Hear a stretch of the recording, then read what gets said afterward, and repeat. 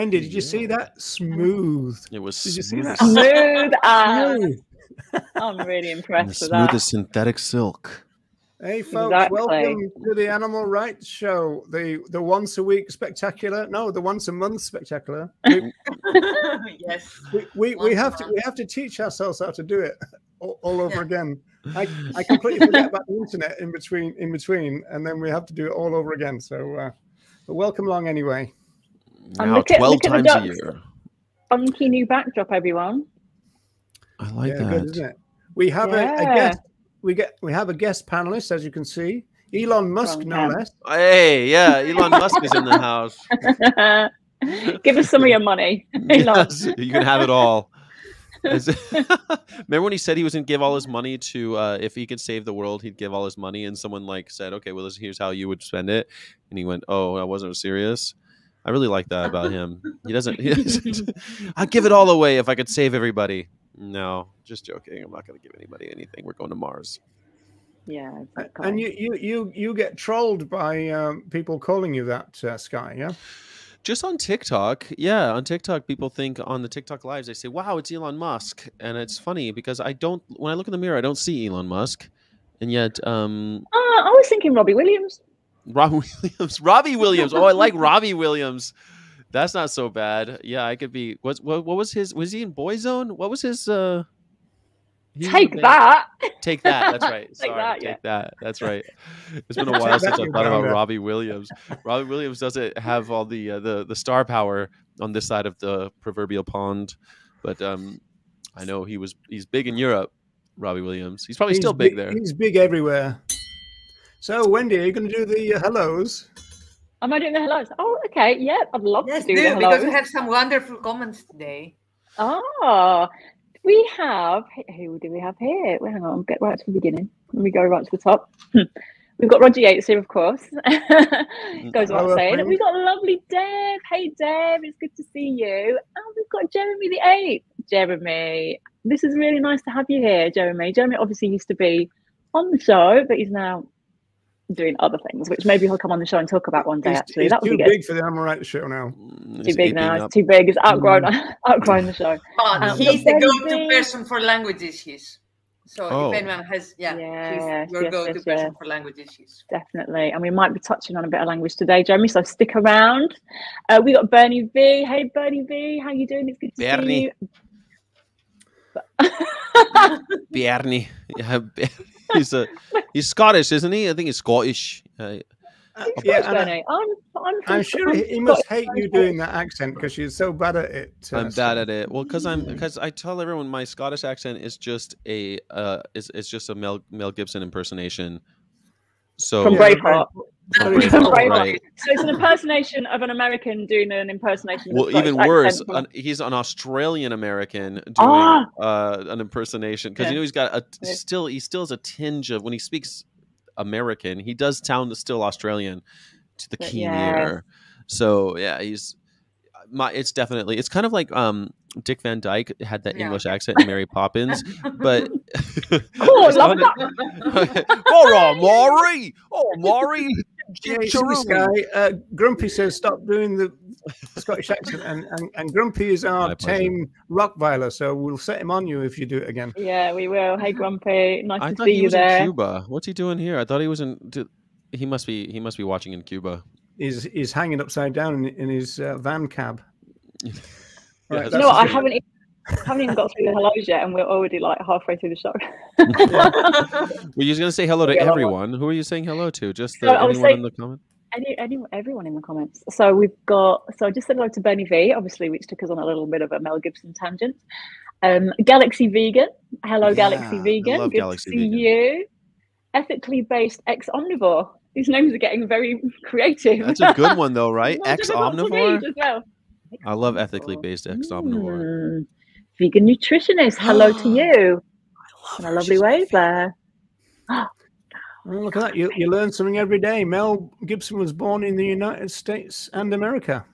Right. Then he was in Australia from about 10 into his 20s. Yeah, that's right. He was born as a United States citizen, but he was raised in Australia where he did his first movie, which I think was Gallipoli, right? Wasn't Gallipoli his first movie?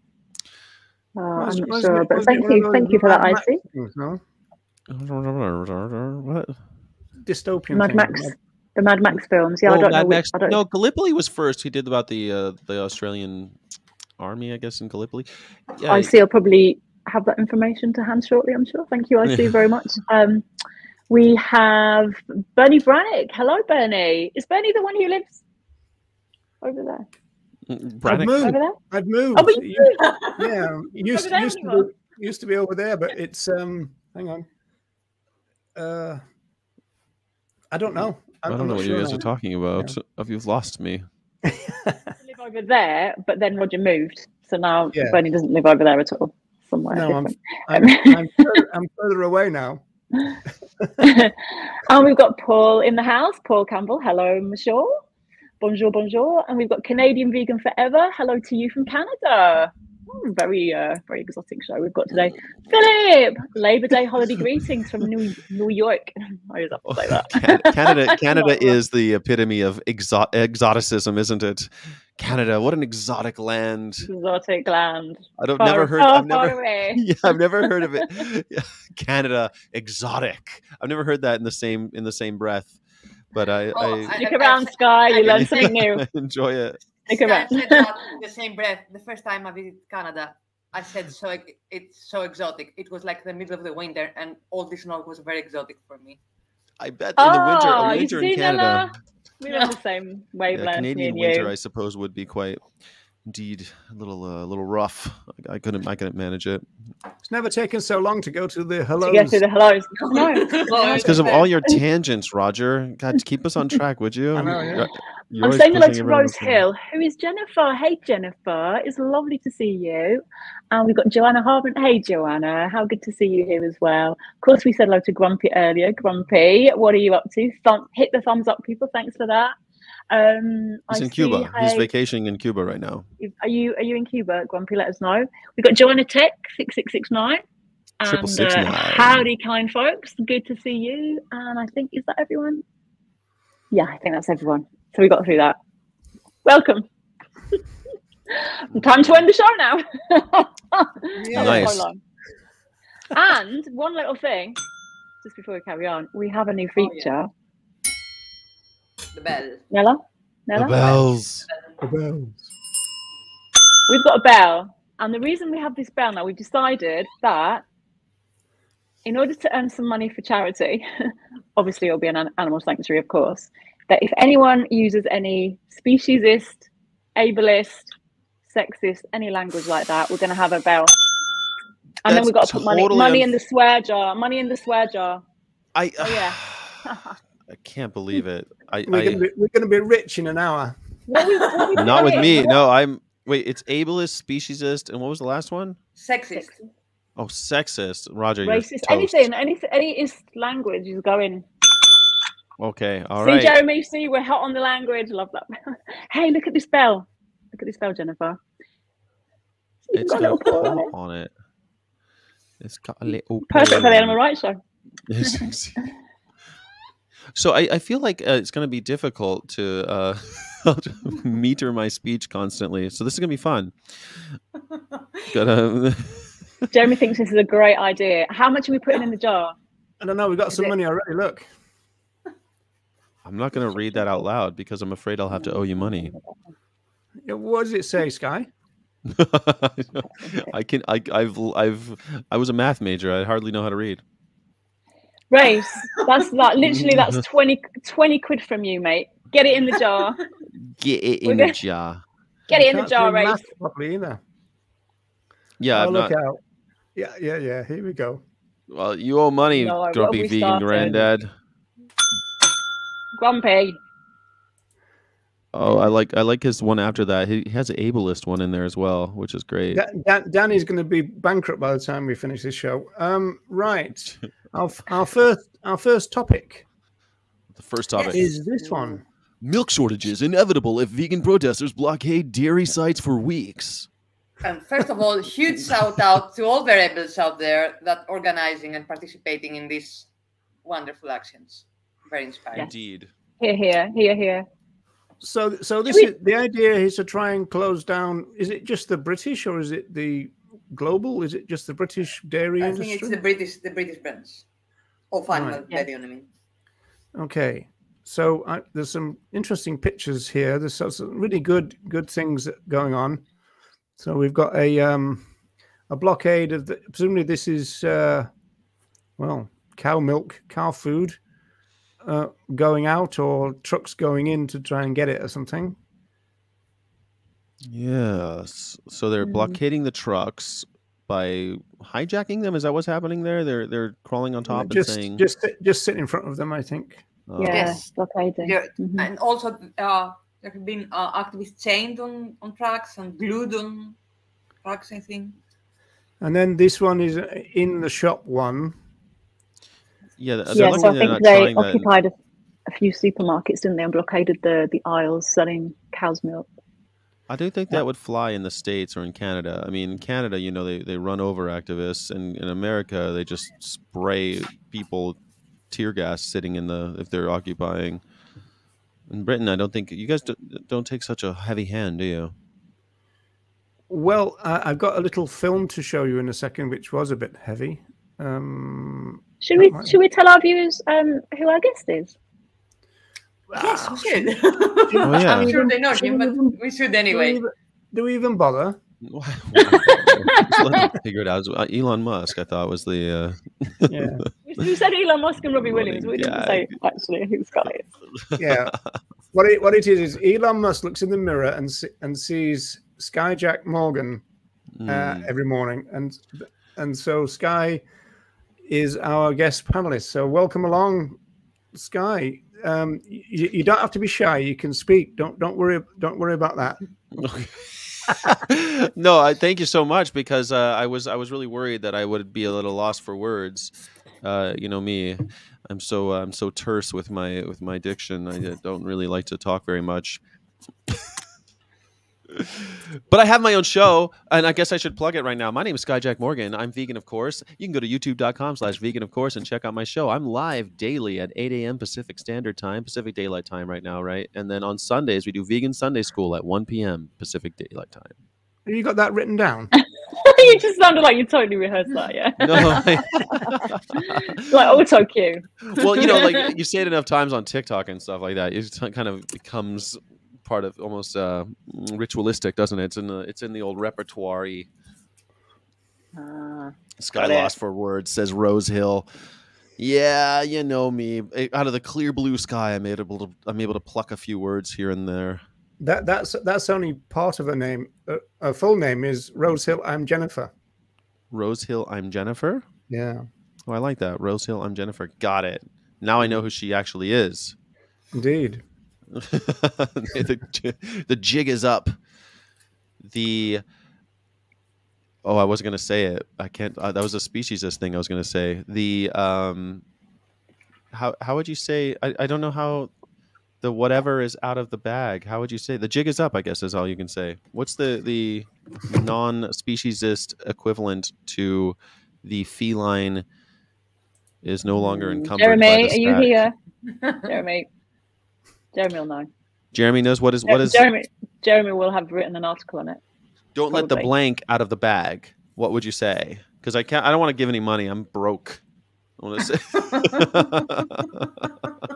No, I didn't say it. I don't know. I'm not sure about that one. So you spilled the tea, right? Isn't that the thing? You spilled the tea. Well, I've never heard that one, but Colleen Patrick Goodrow would know. And that gives you another plug there, Sky. Yeah, she's coming on the show on Wednesday, on the 7th. Wednesday, Colleen Patrick Goodrow will be on, and so will Roger, actually, on Wednesday the 7th. So please, maybe we should ask her, what is the non-speciesist equivalent to let the blank out of the bag? So Race is saying letting the cat out of the bag is perfectly vegan, which is true. That is not. That is, you rang the bell. You just said it. That is a speciesist comment. I'm reading it. That's what if we think of it as liberation, yeah. So liberating the cat out of the bag is a very No way. Yeah. Because thing to I'm do. alright thinking it. the cat is in the bag in order to fool someone else. You're exploiting it's a rights violation. The cat is in the bag in the first place. If you let the cat out of the bag, it's not because you're liberating it, is that you've exposed yourself as a trickster. Oh, What? That's the first one. That wasn't me. It certainly was. No way. It What did I was. say? You said You- eat, you- didn't Eat? you? What did I punishable by say? hanging. What did I say? You said the cat, and You then said you it said first. No, Oh. you said letting it out of the bag. This Well, is I'm not going to punishable by gender the hanging. cat, am I? It's punishable Oh, by yes, hanging. you are. Yeah. Let her. Assume that the cat is male. If you want to Let get them. serious, if you Then want to let get them. serious with this, they do, you know, like in hare coursing, they do train the dogs, and dog fighting. They train the dogs by putting cats in bags with their claws out of the, Right, they you know, do that. So Yes. letting the cat out of the bag would be perfectly vegan in that circumstance. So Only if you were the liberator, like if you were wearing the balaclava and like rushing into the dogfight and then snatching the bag to let out the cat, whether it be male or female, and freeing him or her. that's So you can say they. You can say they. Well, I They can is say they if I'm is not sure. grammatically inaccurate. Well, yeah, but it is very. It is pretty shite, though, isn't it? So it's either be discourteous to my grammar, or be discourteous to the hypothetical cat. No, but it's not about grammar. It's about the status, isn't it? True, but this is a hypothetical status. cat. You're right. Yeah, we Right. don't care about grammar. It is an imaginary cat at this point. Debbie's asking me, who is this? And I assume she's asking about the cat here a while ago. This is Jo, and I actually found her in a bag. She was thrown away in a paper bag. Never let the cat my out of gosh. the bag. Oh, you left the cat out of the bag. That's pretty good. Yeah, I did. This guy got his UK visa. No, I don't. I haven't registered with the police. I think it's bizarre that in the UK, when you move, you have to register with the police to tell them where you live. It's so interesting. Now, I think the controversial thing that Animal Rebellion have done is this one in Harrods. Let me just play this for a couple of seconds. Oh, it's not very workers' rights, is it? Gonna.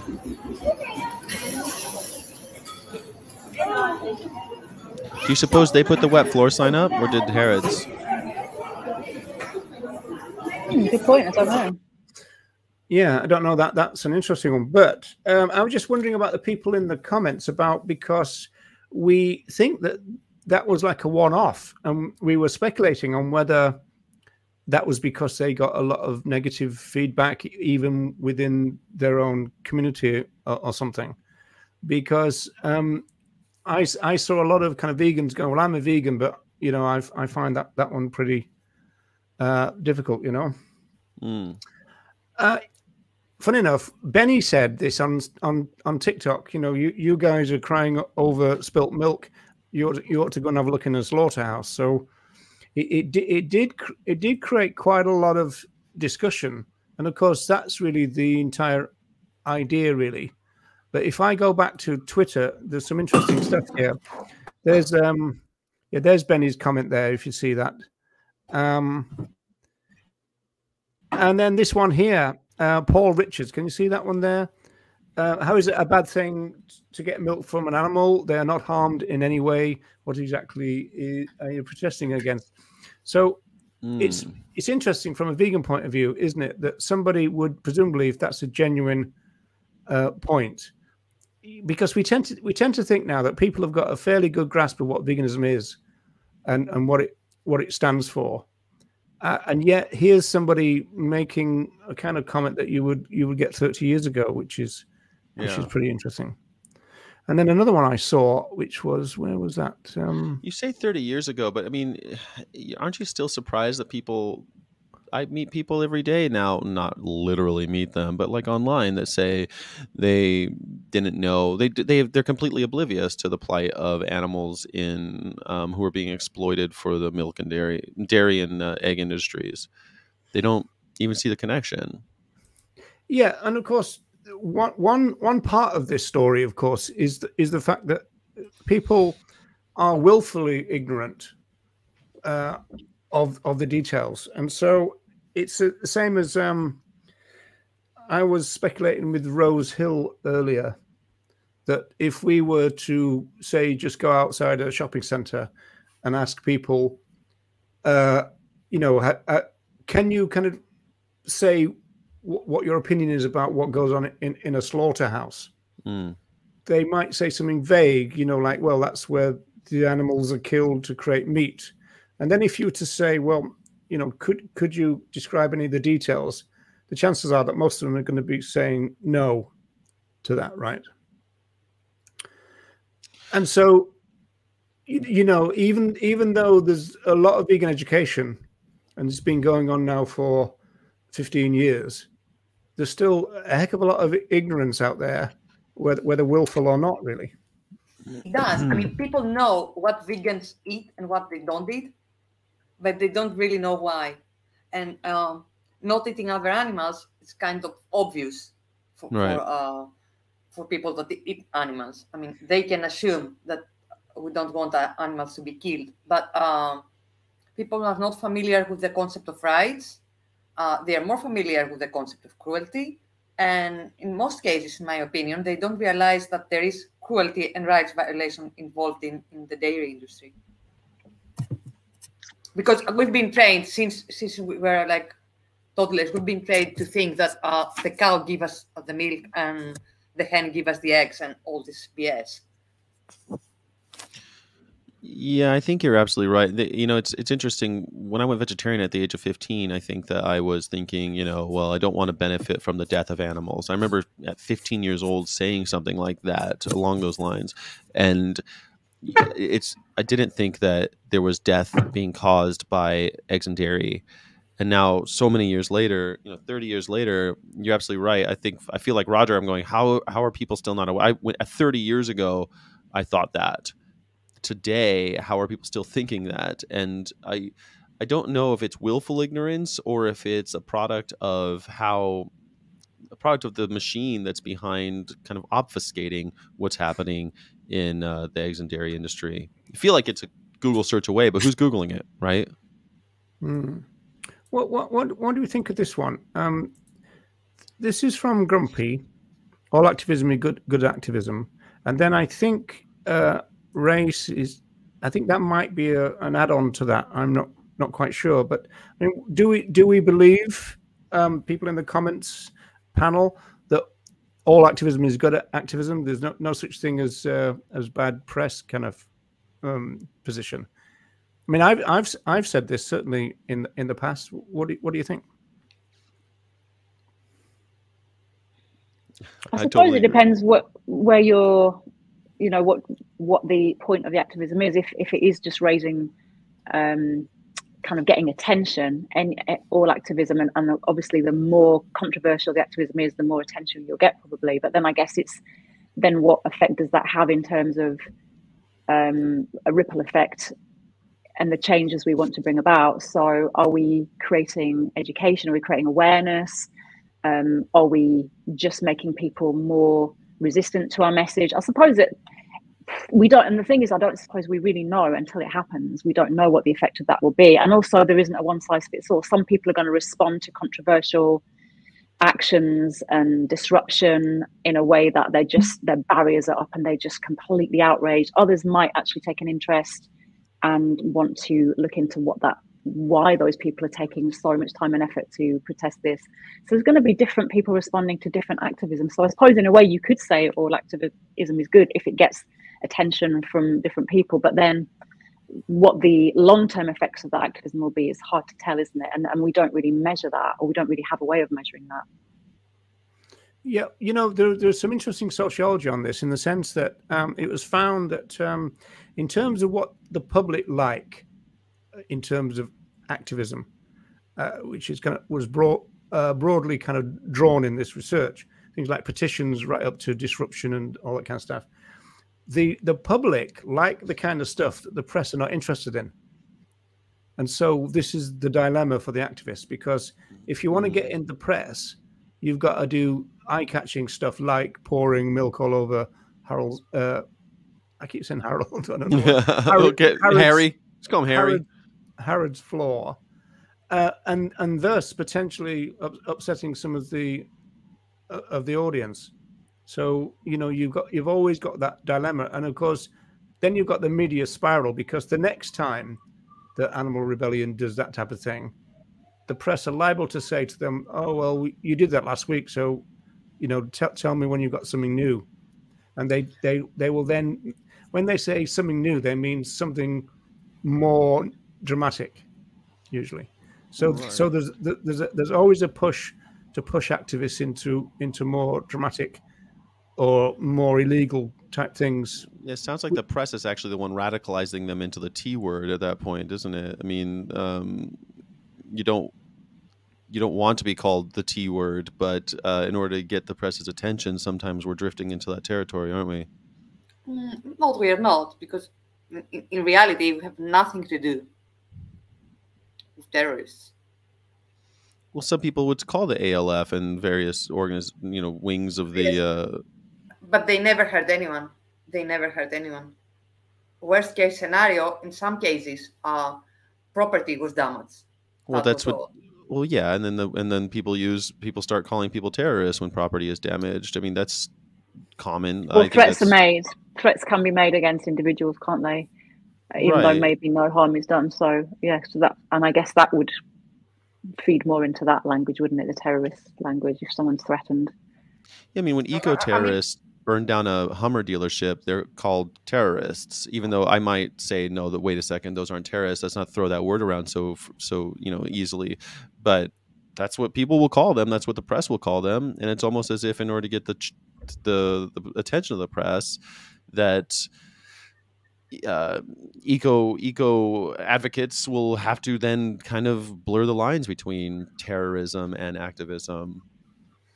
And okay, just to pursue what I was saying before, is this an answer to Danny, to Grumpy? Because it's always been a bit worrying, hasn't it? This idea of blockading and kind of, as it were, prolonging the suffering or the ordeal of other animals on the way into a house of slaughter. It's a tough one, that one, isn't it? It sounds like a welfare argument, Roger, what you just made. Well, yeah. I'm just talking about the argument that is put forward in the sense that you are kind of prolonging their ordeal. Although I think you can argue that either way, because you could say you're keeping them alive. There's lots of delays in the supply into if there's a few too many, everything slows down a bit anyway, and all that. And in Ireland, at least, they tend to starve them for 24 hours before they put them through the slaughterhouses, because the farmers are supposed to do it, but they know that the farmers are unreliable, and so therefore the House of Slaughter does it, which means that if the farmers do it, then that means the other animals are going to be starved then for 48 hours. And so they're going to be punished if the farmer abides by the rules, on the grounds that the slaughterhouse expects a lot of the farmers not to abide by the rules. So, as usual, the other animals are stuck in a human kind of, created problem, I guess, any activism can cause negative repercussions, though, and the question being, whether or not all activism good activism, right? I think is the fundamental question here. And to me, it's yes, because noise, right?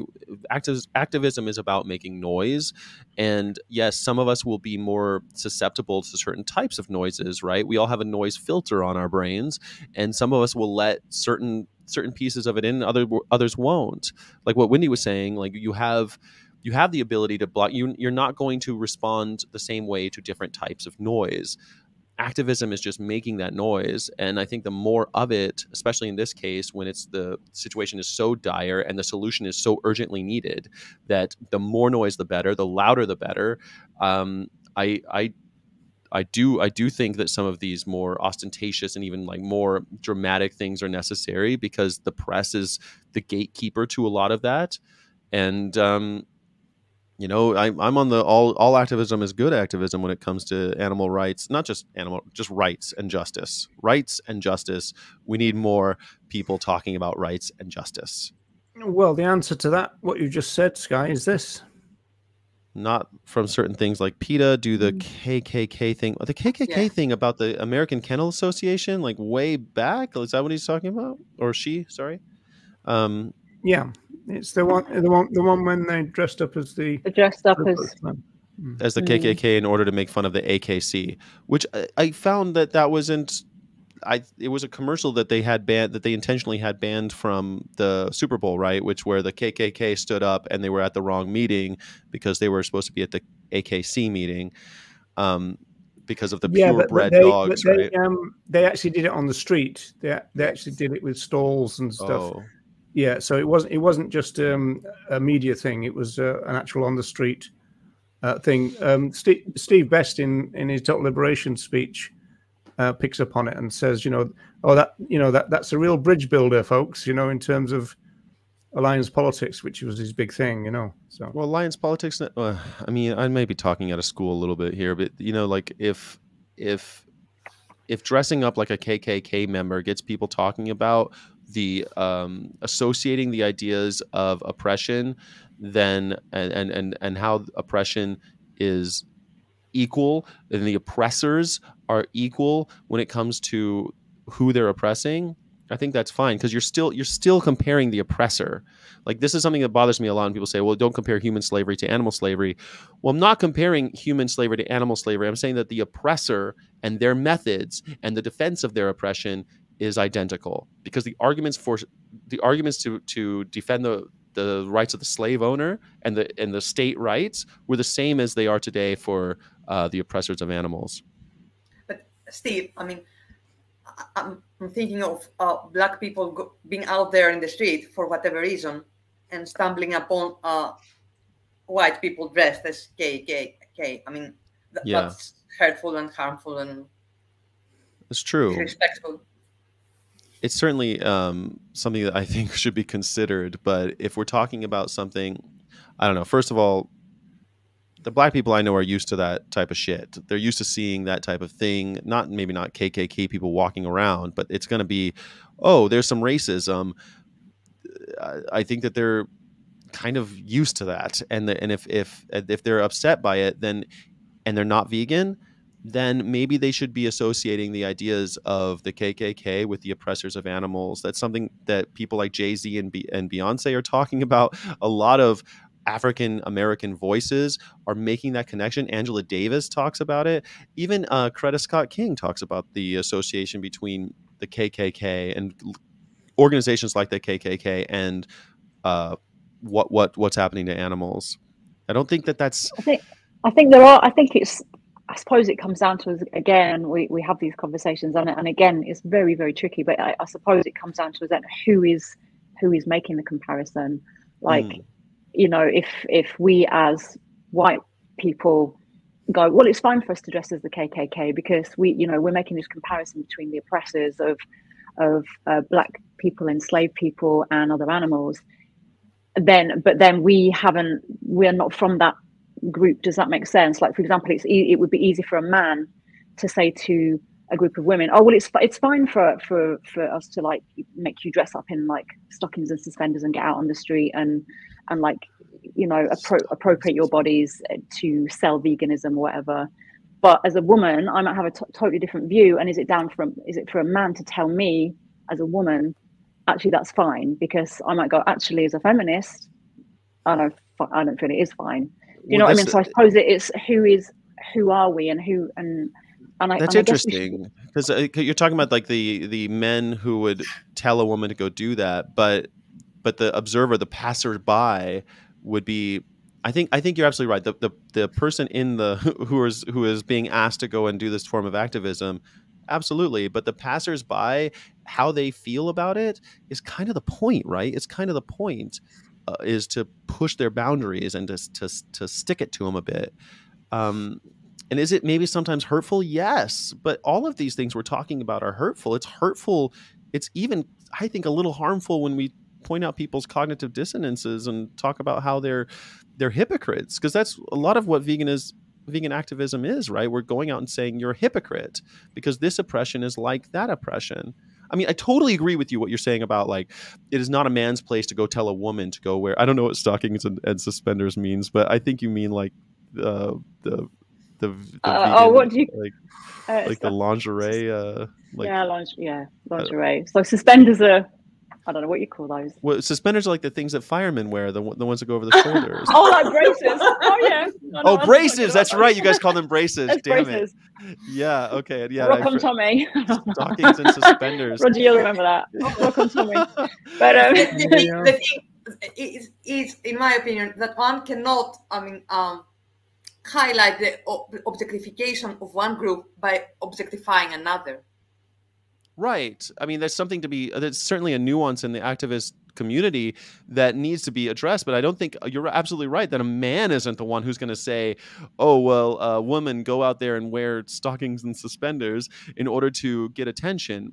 You're absolutely right. But if a woman like Tash Peterson or one of these others who employ these tactics of the putting their bodies on display in order to get the attention, that's up to them. That's their body. They can do whatever they want with it. I don't know who's in these KKK outfits. I don't know who's wearing them. I'm hoping it's not just some cis-het white guy. I don't know what. I think that's kind of the point of the costume, right? Is that you don't really know who's under them, under the sheets. And obviously, PETA has got everyone talking, because I don't think they did this activism it's been a long, long time since they did the KKK thing, and we're still talking about it. So objection to it. I think the thing, building on from what Wendy said was, and then what you said, Sky, was that, a person of color is not going to see that and then consider veganism. I mean, if you walk around the corner and there's a table and there's 3 people dressed up as the KKK, even if it's associated with an animal issue, I would have thought that, associating that with veganism is going to be the last thing that they do in their minds. Before they come to the conclusion that it was totally inappropriate. Maybe inappropriate is something that is it inappropriate? Probably. Is it? And I'm not going to put I'm not trying to put myself in the shoes of again, a person of color who's walking down the street and seeing this. But the question is not associating this with veganism. The question is, you're the oppressor. You hate the KKK. You hate the KKK and you hate oppression. You are the KKK. It doesn't matter who you are, what color you are the KKK because you are oppressing animals every day, 3 times a day. That's at the very minimum. We're not even talking about animals entertainment and fur and skin, right? 3 times a day, you're doing the same things that worse things than the KKK really ever did. So you're a fascist. I mean, you know me, I'm like, you're either vegan or you're fascist. I suppose it comes down to as well, should we appropriate the oppression of others to fight the oppression of others? Do you know what I mean? If we're anti-oppression, should we, are we jumping on that? Are we jumping on that appropriation of like someone's oppression and then going, okay, we're going to tread all over you and your oppression to get justice for this group? Because that's a really good point. Yeah, but I would argue that, I'm sorry, I didn't mean to cut you off, but I'm excited because I would really argue, what's a bell for? Did I say something? Say it again? Yeah, just because you cut me off. That's the new rule. You cut me off is why you get a bell. Sorry, I'm passionate about animal rights. So we're missing the bell. That's the only reason for it. But the idea of appropriating the oppressed, I don't think is what's at play here. What you're doing is you're appropriating the symbol of the oppressor. It'd be the same thing as putting a swastika on a slaughterhouse, because you're not appropriating the identity of the Jews who were killed during the Holocaust in Germany and Poland. You're appropriating the symbols of the oppressor. Like people in my activist life, 20 years almost vegan, and I've heard all of these things like, oh, well, you're comparing these people to animals, these people to animals. First of all, I think we're all animals, so I don't think that that's such a horrible thing. But I know that some people take offense. Fine. But I'm not even doing that. I'm comparing the oppressor of people to the oppressor of animals. And that's an important distinction. I'm not appropriating the experience of other human beings. I'm appropriating the symbols of oppression. And I'm not even actually doing the one, because I'm not dressing like the KKK or using swastikas. Well, but I get that. I get that point strongly, and I do believe that. You see, this brings up a discipline in sociology called ethnomethodology, which is basically the kind of work that members of the public do to understand each other. And although you've got a particular position in terms of what you're putting out there, you can't really. It gets decoded by your audience, and yes. So even if we want to talk about the animal Holocaust, people hear the Holocaust, right. And in fact, sometimes animal activists are a little bit sloppy with the language, and they will make comparisons between what goes on with other animals and the Holocaust. Whereas for this thing to work, you'd have to be very careful that you're almost like saying, I'm not talking about the Holocaust, I'm talking about the animal Holocaust. And so it would need a lot of explanation to get over the nuances of the point, because people are not going to see that. They're just going to react to what they feel they've initially seen. But isn't the reaction important, Roger? Isn't that important to plant that seed? If you can get someone to laugh, it's a question of if any seed is planted or whether you've actually blocked them from listening. Yeah, but like I said, I think that some will be blocked and some will be opened. It's just the same thing as if, some people will catch lung cancer, some people will catch colon cancer, but the same thing caused it. It was still the cigarette or the Roundup in the water. It's just that you were more susceptible to one type of cancer versus the other. And the same thing happens with ideas.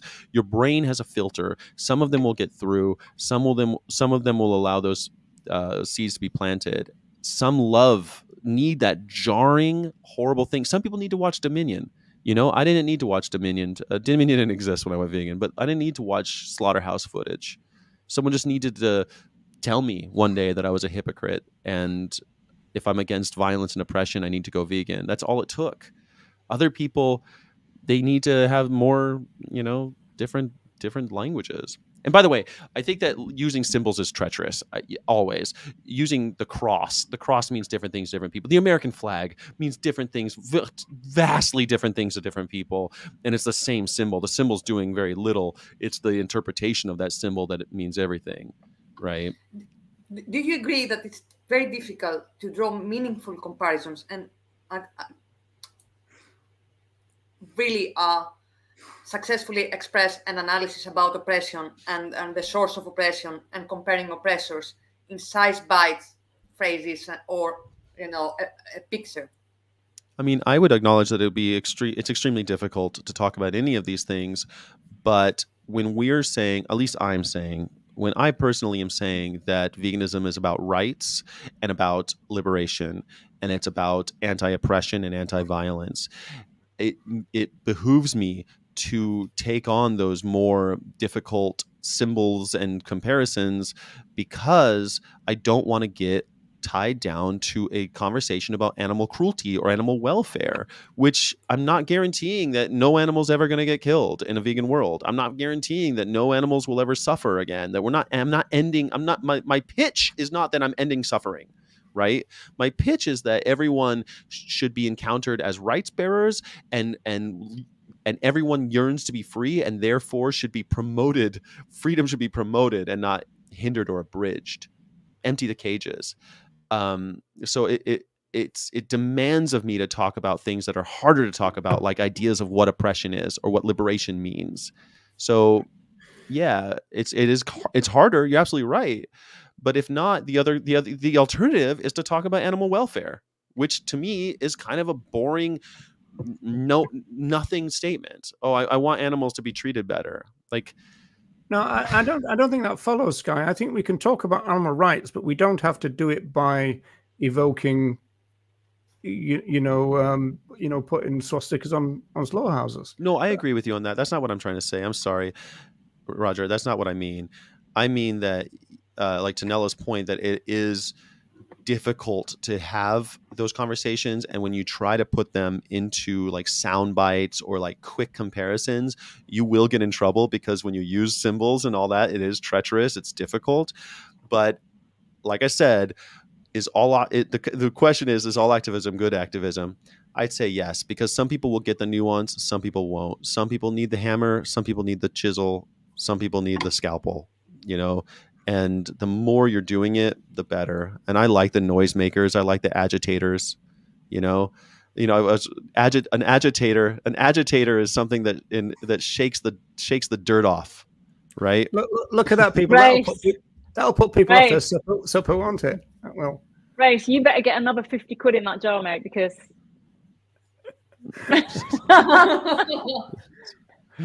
So.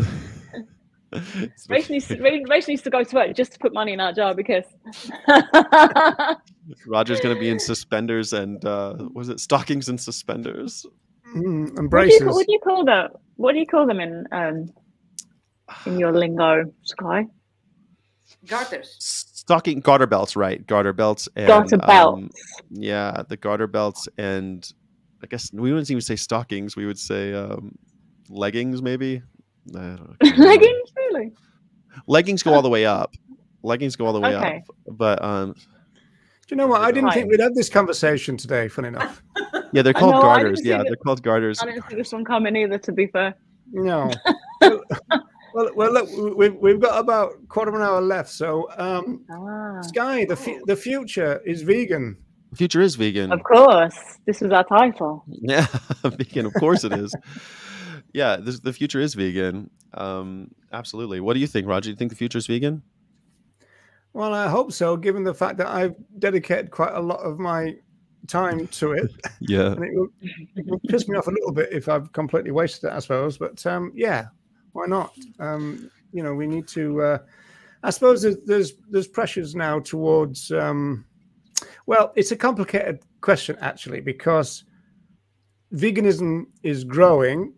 And yet veganism is being altered, should we say. The vegan movement is being offered. Yes, it's being altered. Yeah, and so I'm. So the future might be plant-based. But I guess I like the veganism. I say the veganism is a future because I don't think there's much of a future for humanity without a vegan future. I don't think there's much of a future for us.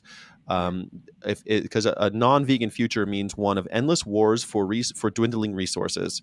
That's endless. I say endless. It's not endless. It will end when we're all gone, and it will be over resources that are dwindling, even though we are completely capable right now to stop it. That's what's so shocking, is that I remember as a kid we were celebrating Earth Day and stuff like that, and I truly believed that we're clearly going to do something about this. And yet nothing really has been done as far as I can see. It's just getting worse. I don't really think it's getting better. But certain things are happening. I mean, I don't want to be all doom and gloom. And I think that the social justice movements and protests and the fact that we have more kind of intellectual capital that's being spent on these things I think that we're moving towards that.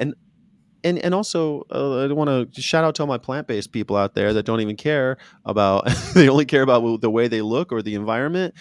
I'll take it. I'll take it if it means saving humanity and saving all animals on Earth. I'll take it. Do you think, because thinking about the whole climate crisis, because I feel like often and as humans, I feel like we tend to go into breakdown before we get breakthrough. We tend to go into catastrophe before we almost go to the brink of something, some catastrophe or crisis before we then learn and go, oh, we've got to clamber out of this. It's almost like that, necessity is the mother of invention kind of thing, isn't it? And I just wonder if we are heading that way, if we are heading to, this climate catastrophe that people are not really waking up to, or even if they kind of agree, okay, this exists now, I do believe it, but they're not willing to make changes. We're heading towards this kind of catastrophe. We're already in it. Like we're not heading there. We're already in it. It's started. We can see it around us. But do you think that if we're going that way, and if it's going to be a sense of a more challenging environment, and there's going to be a massive scarcity of resources, land, food, water. There's going to be, you know, different environment in terms of temperature, where we can even what part of the planet is inhabitable for humans and other animals. Do you think that with human nature as it is, we're going to be more pushed to be more human-centric, because we're going to be like, hang on a minute, I need to survive, my family need to survive, fuck you lot, fuck you other species, like it's all about survival now. It's like we're going to be pushed into survival mode, fight or flight. And I wonder if we're going to go more sorry to be doom and gloom, this is just a question I ask myself, are we going to be pushed more into that? Because you see, even just in the pandemic crisis, we did not give a frick about all the masks that ended up in the sea and the rivers, and that have completely devastated some of the water and the sea and river creatures that live here. That wasn't even speciesist. I mean, we didn't care that the Uyghur population in China was the ones making them, right? This oppressed class of Muslim Chinese that were being, you know, that most of these masks were made by slave labor. I mean, we don't really seem to care about that either. Well, I think the point about having to, you know, come right to the edge is proven by things like Pakistan. Surely, I mean, if all of us in whatever country we're viewing this from was imagining that a third of their country would be underwater. Yes. Thousands dead, right? I mean, thousands. We're talking like Pearl Harbor level, World Trade Center level casualties already. And then, of course, the thing that follows a flood is waterborne diseases, which is the next. Right. All the basically the alphabet soup of hepatitis comes out, and E. coli and all the rest. We went through it with Katrina here. Katrina, the worst storm in American history, directly caused by climate change. And it's not just climate change, by the way, because we've dealt with environmental difficulties before, like with the Dust Bowl, but what we had were petrochemicals in order to solve those problems. The issue now is going to be there's not enough petrol to go around. Like fossil fuels, we're also facing peak oil. So when these climate change, these catastrophes happen, if you read anything about all these wonderful technological cures to all of our ailments, it's always a petrochemical that's there at the ready, right? We have one tool in the tool belt, and it's petrochemicals. Well, petrol's running out. And if we are past peak oil, which a lot of people think we are, then we're just going to get more adventurous in how we will mine it, how we will get. That's why fracking is a thing now, because we always knew the oil was there, but now it makes sense to get it out because it's so expensive now. It's causing so we'll fight more wars over that because it's going away. Water. But it's easy to be pessimistic, isn't it? Because, like you say, you know, a third of Pakistan is underwater, and yet, you know, if you're a soccer fan in Britain, a football fan in Britain, you know, the Premiership and all the other leagues, they're still going. The TV's on, the electricity's on. Nobody's going to notice. Then you've got the situation of the elite situation. It seems to me that they must be thinking another kind of, you know, level down, kind of, because they're going to be the ones who think they've got enough money to get out of this.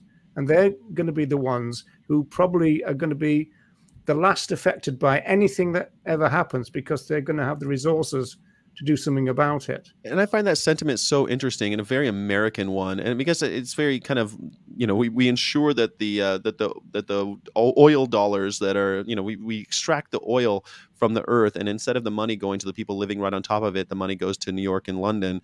But when we have something like the World Trade Center, the lesson is not that they hate us for our freedom, which is what was sold to us in order to get us into two foreign wars.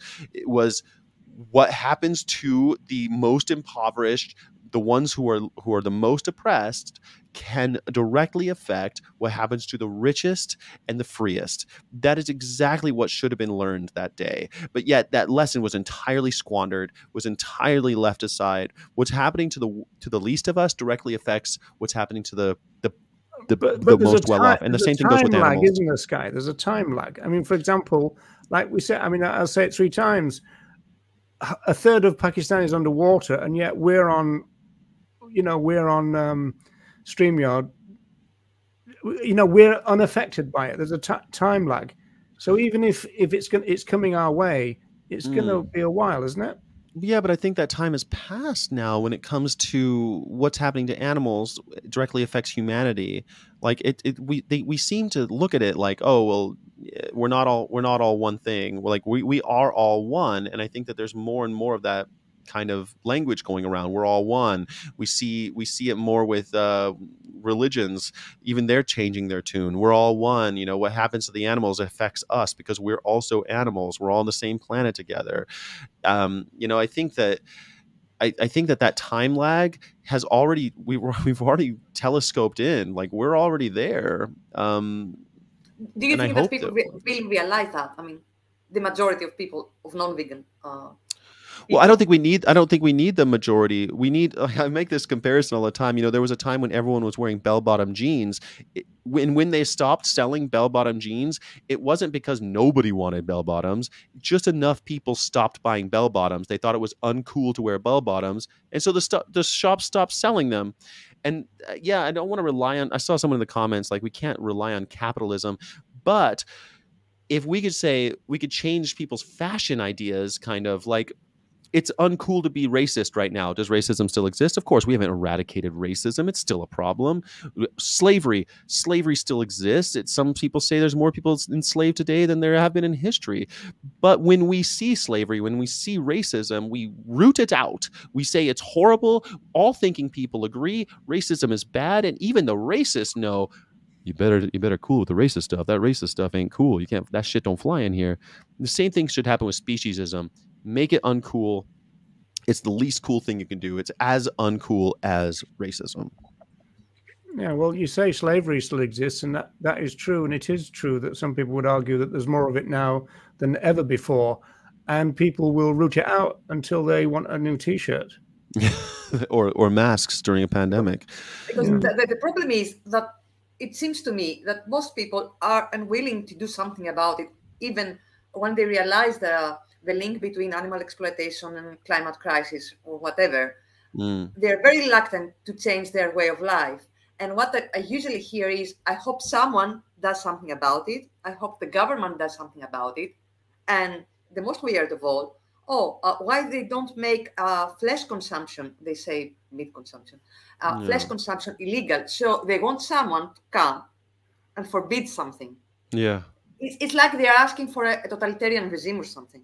They do, don't they? I mean, seatbelt laws, and we all knew that seatbelts will keep your head from going through the windshield, windscreen. If, but they had to pass laws in order to get them into cars, in order to get people to wear them. Then they pass laws to get them into cars, and then you have to pass laws to get people to wear them. So, I mean, it's true that there's this paternal style of governance that has to sometimes happen, right? But it's the individual that's going to make this is the problem, right? Historically, paternal governments were the ones that affected change over long periods of time, right? This incremental change. But now the situation is so dire and so urgently demanding a solution that the individual has to make the decision. It's up to you now.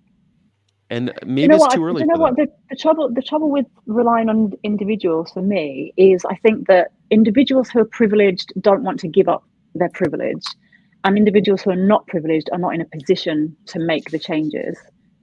And it feels like it's a big ask to rely on individual to make big changes. I think structures are very powerful, and industries are very powerful.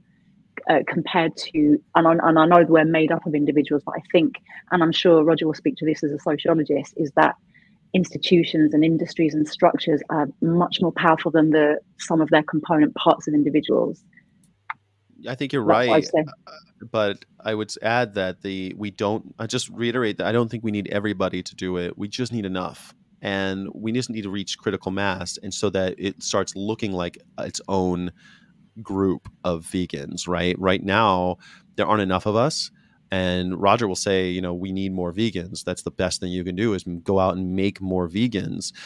You don't need everyone to go vegan. The future is vegan because without enough people going vegan, then we won't even get to a plant-based world. And we need to be a plant-based world, or else there won't be much of us. And you're right, the privileged, I don't foresee the privileged ever giving up their taste. The bourgeoisie and the upper middle class and the people above them, they'll still eat animals because that's what they do. But if enough people are saying we're not living like that anymore, even they will start saying, okay, this ain't cool anymore. This isn't as cool. I think the climate crisis will push more for a plant-based way of living, just because of necessity, because of land and because of resources and water and all that kind of thing. Whether that will bring about vegan values in humans, I don't know, because I think that's a different conversation, isn't it? A plant-based way of living, and whether people will respect. You need vegan advocacy, isn't it, Wendy? Because we've got to be able to. Because essentially, from our point of view, they'll be doing the right thing for the wrong reasons, and we need to be able to put the right reason in front of them for them to assess it. And unless there's enough of us doing that, then we won't be able to, push the P along the road, as it were. I mean, a non-vegan world, a plant-based world, doesn't stop the war problem, which to me, veganism as a peace movement, we can all go plant-based, and maybe we'll have fewer skirmishes because there'll be enough resources to go around. But without vegan ideals, the first option is violence. Like, as soon as someone has something that you don't have, your first go-to is a violent solution. In a non-vegan world. In a vegan world, it's the last resort. Because we're observing their rights first. So I think you're right, Wendy, and I hope that there's just going to be enough vegans out there to carry the flag. In a plant-based world, maybe the vegans won't be, looked at so, I don't know, negatively. And I guess we need more community building, because I think if we're going to be if we're going to have some more scarce resources, we need to be able to share with each other. We need to be able to share around and not be like, it's me versus you, and I need to resort to violence. We need to have community thinking, community and compassion for each other, and an ability to share and to understand there is enough for all of us if we share. Because like you've said, I think you've said on your show, Sky, it's not that there's lack of resources to go around. Generally, it's the distribution and distribution of wealth in this, obviously, in the societies that we have. But I guess we have to have a change of mindset with that, because at the moment we're very neoliberalist, individualist.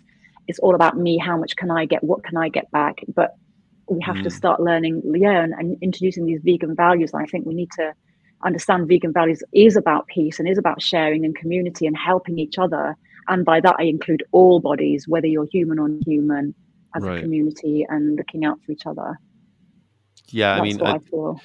I completely agree with you that without the community, then what I sometimes lament the fact that religion and that veganism isn't a religion. I wish that veganism was more like religion, because I think that and people always accuse veganism as being a religion, and I'm always like, I wish it were, because I think that we'd have people chanting in the streets. We'd have our own dogmatic approach to keeping everyone in as a united front and moving forward. That community. Have a lot of money too. We'd have a lot of money as well. Yeah, exactly right. I mean, I wish that they had that. Right now we have a Discord for vegan, of course, and I'm trying to build a community there, and it's really it's small, but it's great, and I love the people in there that have become kind of my family now. And I look at communities built around NFT projects, and they're just extremely active. I almost said the C word. I didn't want to ring the bell. I almost used an ableist word.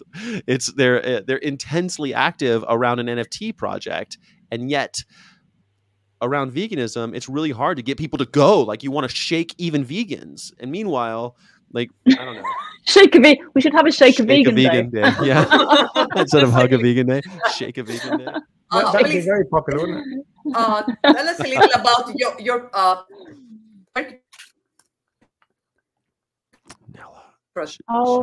Nella just literally disappeared right at the crucial moment. Yeah. No, none of this. Vegan Pothead's been coming up with some really. By the way, Vegan Pothead, it's really good to see you on here. Lovely to see you back. Potterhead. Yeah, I thought it was a Harry Potter reference. Is it a pothead thing or is it a Potter? Pothead. I don't know. You said Potterhead or pothead? Potterhead. Potter. Oh, Potterhead. Potter, like Harry Potter. Harry Potter. But coming up with some very good points about getting rid of buying less, consuming less, getting rid of retail therapy, mutual aid and support, and also who's for chanting in Leicester City Centre tomorrow? Vegan Pothead. Nella, what were you going to say? We missed you. Yeah, Nella. Yes, I was going to say, please tell us about your turkey project. The turkey project, yes. Really interesting. Yeah. Great. So turkey project, about 2 minutes. 2 minutes. I do it in 30 seconds. The turkey project is about 45 million turkeys are killed in November alone because of our holiday and Thanksgiving in the United States of America. And people give away free turkeys. So my idea, we're doing an NFT project so that if you adopt, so when you click the button, you'll get a random NFT. The NFTs are all created by the vegan community. So you might get one by someone like Dina Appel, who's a fine artist, a vegan fine artist. You might get one from Joe the vegan, who just knows how to do stick figures. But the point is, you donate a JPEG to the project. You can email me at veganocca@gmail.com. I will compile them into an NFT project and create a button. Every time someone hits the button, you adopt a turkey. When the turkey is adopted, you get a collectible NFT so that you have like a little badge of your activism, but also a fun kind of gamifying, like a gumball machine, right? You don't know what you're going to get. And so you might get like something really worth something, or you might get something just as a symbol of your involvement. But I think it's really cool. In November, we're going to launch. How was that? Was that 30 seconds? Yeah, that was really good. So basically, it's art from cash for art to liberate. Yes. So like I'm involved in NFTs and I'm involved in an NFT project that's for world peace. And You've been asked to explain that, Scan. NFT is a non-fungible token. Well, this is really great because in the animal rights community, it's really easy to understand what non-fungible means. Fungible, most speciesists would think that one cow is just like any other cow, but we recognize that they are actually individuals. They are non-fungible. One is unique. The other one is unique. The other one is unique. Each one is one of a kind. Now, the reason why people like Peter Singer might say that you can replace animals is because they see them as, or livestock animals, right? You see them as fungible. Why? What, livestock? Is that why I got that? I'm quoting Peter Singer. Oh, Peter Singer. Yeah, swearing. You're not allowed to swear on this show. I'm not allowed to swear. Peter Singer. Well, I was disagreeing with Peter Singer, to be fair. Welfarist. Yeah, right. Welfarist. And also, I think it's speciesist to say that one animal is that animals are fungible. So anyway, non-fungible tokens, same idea. You have a token that is non-fungible. It cannot be exchanged one for one with another. If I took a pound from you and I gave you a pound back, it wouldn't matter. We're both the same amount of pound rich, right? We have the same amount of money, even though we've exchanged a pound for a pound. We just have... I thought non-fungible is that you couldn't squeeze it. You can't squeeze it. Fungiform. Spongeable, I think. Anyway, that's non-fungible token. That's what NFT is. Non-fungible token. If you know what a Bitcoin is, I can trade one Bitcoin to you and you give me a Bitcoin. Now nothing has changed, right? It's a fungible token because it's exchangeable. You sound like a banker now. You give me a Bitcoin and I'll give you a bit of a coin back. Yeah, exactly. Exactly, right? That's right. It is kind of related to banking in a way because of how ledgers work. It relies on the most current technology for that.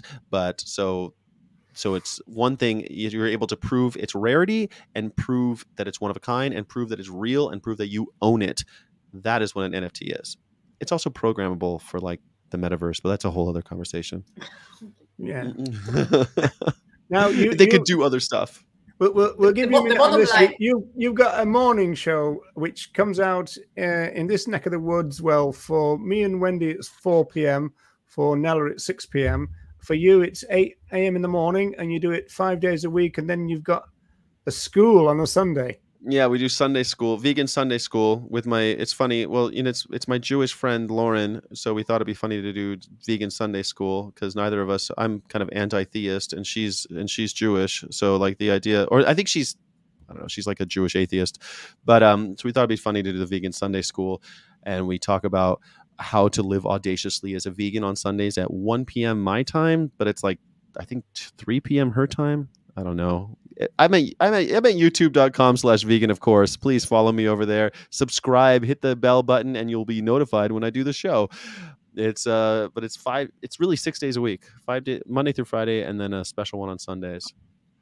We're coming on your show, aren't we, Sky? Yes. Sky, we're coming on your show, aren't we? Yeah, absolutely. The Annual Rights show are coming on your show, aren't we? I think I've asked each one of you individually to come. Oh, Roger already comes on.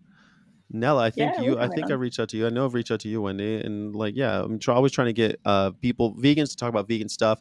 The show is essentially, it's about vegan friends, right, and learning about each other and how many voices are important, and that every vegan voice needs to be heard in order to make this movement what it is. And so there's a lot of time spent about how people went vegan and what brought them to it and how their activism is going. So especially on first-time guests, that's generally what we talk about with first-time guests. But regular guests like Roger will talk about Vegan Time Tunnel every Wednesday. We talk about the history of veganism. And on Mondays, we talk about, with Nelsie, we talk about nutrition. So every Monday, we talk a little bit more about nutrition. On Tuesday, we talk about critical concepts. And on Thursday, actually starting next Thursday, we have those goddamn vegan SOBs. They're going to come on Thursdays as like comedian veganism. So I think that's pretty funny too. So what does SOB mean? Sons of bitches. Oh no, you got me. That's not really fair, is it? Sons of bastards. I don't know. Sons of. And the top up. I'm just going to do the top up for our sanctuary. The name of or the bell ringing is £4,312.43. Nice. Most of that is from race, quite frankly, and and the bit from Grand Prix.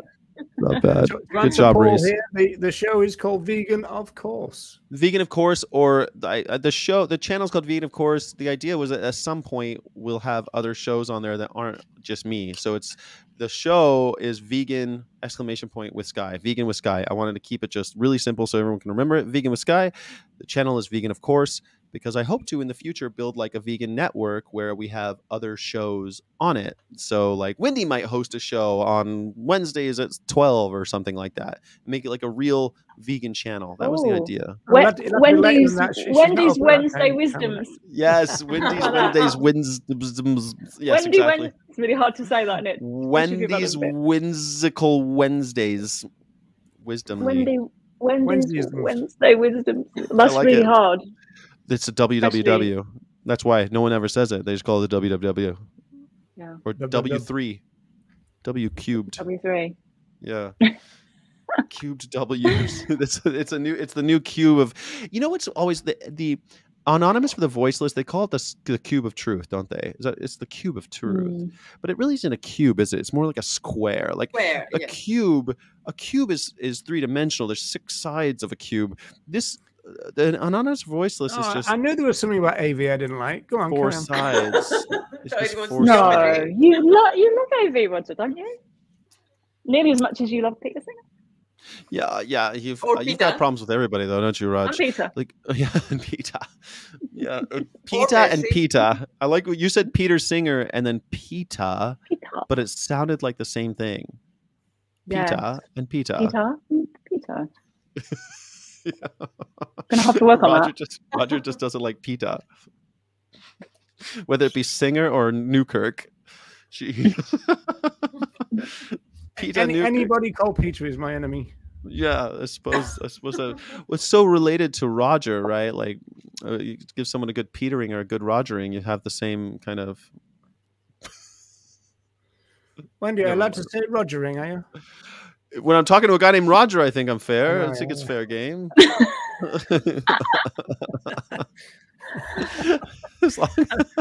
I don't think Sky spent an hour in his life more thinking about what he was going to say, thinking about not to say what I'm not going to say. Right? Yes. Yeah. Absolutely. What not to say. Yeah. You could have given me a heads up on that. I could have mentally prepared to, what I'm allowed to say. Didn't realize we like to keep you on your toes, Guy. Indeed. They say there's no vegan police, but here we are at the animal rights group. Animal rights show. If you use if you misgender or mispronoun an animal, you're taking away your vegan superpowers. Yes. Oh yes. I'm waiting for all my hair to fall out. You're going to have to be very, very careful when you've got Colleen on your show and me at the same time. Well, Colleen's interesting. She'll dedicate hours. Like she did, I think, the horse aphorism. She calls them animologies, as a term that she has coined. And I listened to her podcast 2 hours about horse aphorisms and animologies, whatever. And I found it somewhat fascinating because there were some that I didn't realize came from horses. She's wonderful. I really like the Joyful Vegan. I think she's pretty great, but she does dwell on the language stuff quite a bit. And she's the first one to actually get me to admit that language, when it comes to the animal aphorisms, is important to consider. Because for years I was like, whatever. I like animal aphorisms. I think they're funny. But she was like, don't put violence out into the world. Like your language and your energies matter. And I thought, you know what? You're right, Colleen Patrick Godot. So now I consider it more. I won't say the cat was let out of the burlap sack, or I won't use those. Or I try not to. Yeah, no, it's true. It's true, isn't it? It's violence through our language, I guess. And also it's perpetuating the status quo, perpetuating how people see other animals and what they will tolerate for them, how they see them in the world and how they relate to them. Yeah, I mean, because I don't through language. Yeah, but I mean, it's addressed like you put that out through your person. I mean, it's the same thing for years. I don't want to wear faux leather because I don't like people thinking that that's normal. Like it's normal to wear the skin of another animal. So even faux leather, like I'm not calling anybody else out, but it's a personal choice that I've made. I don't like to wear faux leather because I think it normalizes wearing the skin of another animal. And when she said something about the way she talked about animal aphorisms made me think, oh God, I'm doing the same thing with my language. Basically, I need to adjust the way I present myself because I don't want to normalize. I don't know. Like there's ones, the horse ones are rough because they're like, it's everywhere. Home stretch. like that was one that I was like, oh my God, a home stretch. We're in the home stretch. That's an animal exploitation saying. And I don't want to, Yeah. It really is. And she also said it's a form of activism to, like, if I say cut two carrots with one knife, it's people go, what? Yeah, well, I don't like to say the bird one, the bird and the stone one. It gives you a chance to explain yourself. No, so we say feed 2 birds with 1 scone. Oh yeah, that's a good one. Feed 2 birds with 1 scone. That's political use of the language. I mean, you challenge the notion people have about other animals, and you're about to start some conversations. Right, and I find that that's an easier way to address. Each time one of you hit. Sorry, I was just laughing at it. The family maker, I like it. I'm gonna start using that on my show. Always. In the wedding tackle. In the wedding tackle. Yeah, you're absolutely right. It's a way of politicizing your speech. We're 20 minutes over almost, so are we going to draw this to an end or what? Yes. Well, I suppose we ought to. I know in Yorkshire they take their time very seriously. I'm from Yorkshire. So was Roger. Yorkshire. Yeah, me and Roger lived in Barnsley, didn't you, Roger? All the good people are from Yorkshire, like Donald Watson. I used to when I lived in Germany. My roommate was from Leicester, but he always had Yorkshire tea was something that we always had in the house. He was my roommate, and he lived in tea. What's that? There's no Leicester tea. There's no Leicester tea, but Yorkshire tea. But you could make 2 cups with 1 bag. That was like trick, apparently. And it said it on the box, and I found that kind of funny because I don't know, I got really into Yorkshire tea. So anytime you guys talk about Yorkshire, I'm always thinking, they have great tea in Yorkshire. Of course, it's taken from people in India, but still, yeah, stolen cash crop. Right. So thanks everybody for tuning in. Roger, before we go, you had something to say about Laura and our next show. Yeah. Do yes. you want to announce that, Noah? Oh, I don't like. No, she doesn't. You do it. No, sorry. I thought she was shaking her head. Sorry, no, I thought you were shaking your head. Yeah, no, you do it. Come on, Roger. Go ahead, Roger. No. Go ahead, Roger. Roger, go do it. Come on. Am I doing it? Roger, one more thing before we go. Could you introduce the thing about Laura? What? Could you do the thing about Laura? Roger, one more thing before you go. Could you do the thing about Laura? What? Deb says we've all proven that humour is alive and well with vegans. We've got a right chuckle tonight. I think we're in one of those moods. Roger. Michael, you were late, weren't you, Michael? But nice to see you, Michael. Worst impression of a Yorkshire accent award to Sky. Come on, I got her Pita. Pita. I thought that was pretty good. Yorkshire. That's not very Yorkshire. No, Yorkshire's not like that, mate. You know what you're talking about. That went a bit London then. No, I'm actually from Yorkshire. I can't even do Yorkshire. That's that did, Wendy. I only went Manchester. I went on Union then. Yeah, Laura Schleifer is coming on the show the next time. So it's the first Tuesday of next month. And the reason for that is she appeared at a conference. I think it was Total Liberation Anarchist based. And her presentation was the only one that they had some technical problems for.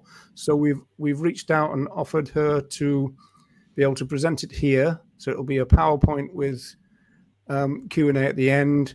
And the reason for that then is that it'll be there for posterity. So that's the idea. So that's going to be the next posterity. And we love having Laura as a guest. It's always so Yorkshire people supposed to say that, Wendy. Posterity. No, I like it. How do you say door in Yorkshire? you told me once, Roger. It's like show the door foil. What was it? How do you say? No. It's, my brother. That's my brother. He used to say put wooden foil. Put wooden foil. Put the wood in the hole. In the hole, yeah. Put the wooden foil. Yeah, put wooden foil. Put the wooden foil. Yeah. Put the wooden foil. Like it's everything. Like I think this is why Americans love Harry Potter, because everyone's kind of like they all talk like they're kind of singing, and they all like. And then when they're mean, they sound like nothing sounds more villainous than a British person speaking kind of just meanly, just angrily, like Harry Potter. Like it's just, I imagine the like I've never been to a SABS, a SABS event, but like the hunt SABS, that standoff must be so intense because the hunt SABs are like, "Fuck you, and then the other one's like, "You bloody hell," and it just seems like no. Noise. I don't know where you're getting this from. It's all wrong. The most successful SABs are the ones who concentrate on sabbing, and you ignore the hunters. You don't ignore the hunt staff very much because they're in control of the hounds, but you ignore the field, which is the riders. And the ones you need to ignore most are the foot and car followers, because they are there just to kind of piss you off, engage you in kind of conversation and argument, which means that you can't concentrate on sabbing. So the most successful SABs that I've ever been on have been without confrontation because you don't engage in it.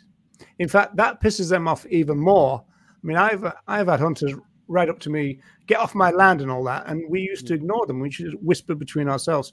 They used to go purple with rage because they're not used to people ignoring them. Right, but the sound that would be emitting from their mouths whilst being purple with the rage, to me, would be something frightfully similar to like what must. I think that's how the English Empire ruled, right? It's just that they sound like the way they're able to emit anger through their mouth holes is something that I don't think any holes. I don't think that they're holes in their faces.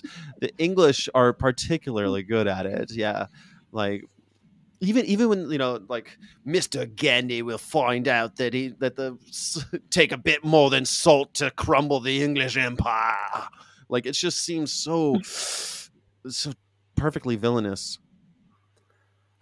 You're welcome. That's because they've always put English particularly, I guess, as villains in like they work a lot of movies, haven't they? Like, if you want a good Nazi, you call up Brannig, you call up one of these, you call up anyone who can do a good English accent. That's how you know that person's a Nazi in the movie. The swastika, forget about it. The English accent, that even in Star Wars, right? Like, they're all of English accent. All the baddies have English accents. And the goodies. The goodies are all Americans, though, aren't they? No, I guess some of them. Boyega fakes an American accent, but you're right. But Luke Skywalker is American accent. Now, here's a good question from Joanne. Why Sky? Yeah, that's a good question. I don't know. Yeah. Why Sky? Why ask why? I you know, what is this? Sky is the languagiest. Ring the bell. Race lever. I don't know. What did I say now? Did I say something languagist? Languagist. I think it's because you're... oh, it's not sexist. It's not speciesist. It's languagist. Languagist. I am a languagist when it comes. It's accentist. Accentist. Yes. Harry Potter. Like, even when they're. And because obviously, I'm going to end the show before he does his Scottish thing. Oh, one more thing, Roger. Wait, one more thing, Roger. What do you think about? We'll be here at like 3 a.m. going. One more thing, Roger. We're going. One more thing, Roger. What about this other activist group that you dislike? Roger likes everyone. Hang on, I'll just get my list. Yeah, that's right. Like, opens the scroll. Yeah, Roger, what about Gary Francione? What about the Francione crew? Like, he doesn't like being called Francione for a start. Oh, I know he doesn't. That's why I said it that way. Francione. Yeah, Steve Best used to call him Francione on purpose because he knew it wound him up. I've always liked that about academics. They tend to have these little secret ways of jabbing each other. I think it's hilarious. Like, I mean, no, never mind. I'm not gonna tell that story. Anyway, sorry, I was thinking about.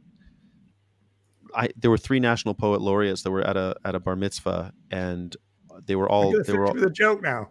It seems like English Irish Scotsman going to a bar. No, this is a true story, but like at the end of the day, it's like Robert Haas, Robert.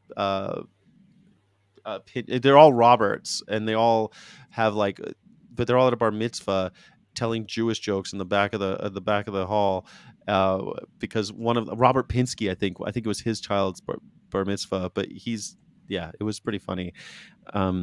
But they all love to razz each other. Academics, they're biting, aren't they? That's why they don't fit in. That's why everyone hates them. Did you hear about the Englishman, the Irishman, and the Scotsman who went into a bar and they enjoyed their drink and had a great time? Right. And they all got on. And then went home quite sober. They all got on with each other. Yeah, they were very home in time for a cup of Yorkshire tea. Very temperate with their amounts. Yeah. And religion and politics didn't come up, and they never talked about how much money they made. No. Well, the last one from she's been bossing the chat around all the chat, which is pretty good. So well done, Joanna. Good, Joanna. Thank you everybody for tuning in. I think we had about 33 at one time. So thank you very much. We shall be back next month. One more thing, Roger. Can you plug the show? Yes, and don't forget to Wednesday. What happens on Wednesday, Roger? No idea. I don't know. I'm gonna mute you in a minute. No. I thought you were coming on my show on Wednesday. Aren't you going to give a preview of what you're going to talk about? Vegan Time Tunnel. I'm going to talk about the history of the movement. But you always talk about the history of the movement on Wednesday. I thought there was. So that's the weekly preview of what I'm going to talk about. It's not a preview. I thought you were going to tell me. Is it Leslie Cross this week? I was hoping it's Leslie Cross. No, it's not Leslie Cross. A priest, and a CrossFitter that entered a bar with Roger Yates, and they never left. Actually, I don't tend to go to bars. I don't like them. Right. Thank you very much, everyone. This is thanks, everyone. The Animal Rights Show signing off. So, I've got to go and do bride now. Finally. Go do bride. Finally, come on, Nella. What you you were only here half the time. You left halfway through when you froze. You came back 30 minutes later. Come on, Nella. Yeah, we never managed to stop at 1 hour. I mean, why would you want to? You know why? Because vegans are we're like the vegan diaspora. We're not able to actually. Oh, that was your alarm. That's Brian's alarm. Little diabetic. Little Brian cat is diabetic. He has to have his injection. Brian K. Food and injection. 7:30. I don't know what a Brian K is. Brian cat. He's a cat person. Brian cat. Brian the cat. A cat called Brian. With Wendy. Oh, like the life of Brian. Yeah, it is the life. He's always looking on the bright side. Very much. He's very positive young man. He does. And he's not the Messiah. He's a very naughty boy. He's a very naughty, naughty cat. Here's a Star Wars or Star Trek, Birdie V? All right, quick lightning round. Star Wars or Star Trek, Roger? Star Trek. Nella? Star Trek or Star Wars? Neither. Neither? I'm not a fan. Oh my gosh. What about you, Wendy? Star Wars. Star Wars? No contest.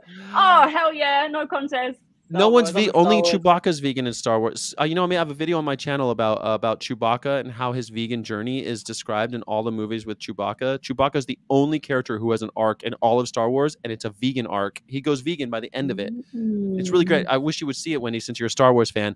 But almost everyone's vegan in Star Trek, and they talk about it. They talk about the rights of they call them lower life forms, which is a little speciesist, but they do say like, you know, we used to hunt lower life forms, but we don't anymore because we realize that everyone has rights. All right, Roger, there you go. Star Trek. Go watch some Star Trek, Roger. Yes, okay. Right. Goodbye, everyone. One more thing, Roger. We're going to have to get rid of this guy. Well, do we still have that eject button? All right, we need an ejector seat. I don't know about a button. Bye.